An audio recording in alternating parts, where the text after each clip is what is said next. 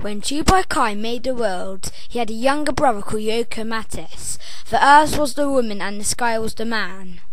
The sky came down upon the earth. The Maker said to his brother, "What am I going to do?" "I don't know," said Yokomatis. "Let us go a little further," said the Maker.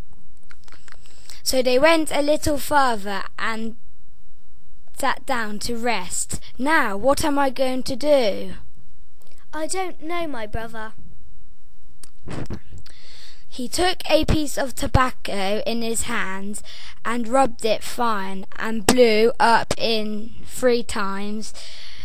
Every time he blew, it got higher and higher.